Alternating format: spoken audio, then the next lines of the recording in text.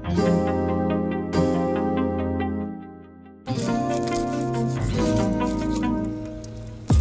way that I break down a yellowtail at Ironside is I'll cut the head off where the top loin will end in a diagonal behind the fin and collar down to the belly. I'll cut it completely off. Then I will make a cut from the side of the fish's face where the gills are and make the next cut on that head so that I can release the collar. Cutting on this angle will give us a real meaty collar. That way we can feature it and use this meaty collar as its own dish.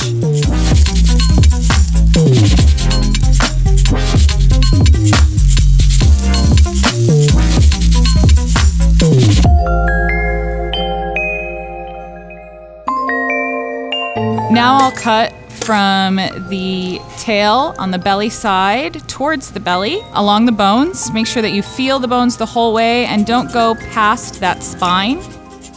We're gonna make the same cut on the flip side. So this time we are going to go from head to tail. Again, not going past the spine.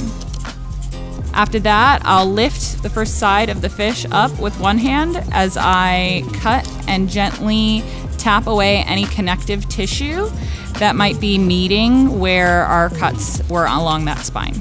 I'll flip the fish over so that the bones are down. That way I can press my blade down towards the bones, which is more comfortable. You're less likely to hurt yourself and you'll get a better yield.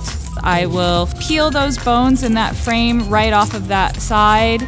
I'll remove the bellies. I'm also removing any sinew or connective tissue that's there, anything that we're gonna have to trim away anyways.